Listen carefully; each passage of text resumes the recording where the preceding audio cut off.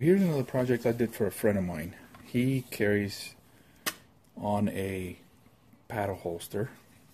You know, that's whatever his preference. He's one of those that likes to put this thing in a drawer at night. The problem with that, I see, is that this is exposed. So at night, when you're sleepy, fumbling in the dark, and let's say you go grab it like this, ka-wham, right? That's not, I don't think that's safe. Take a little piece of Kydex, and I made him this little gizmo here. This could be screwed onto the inside of the drawer. You can make this as long or short as you want, and this snaps in place in there. All you have to do, should you need it, grab it, it comes off.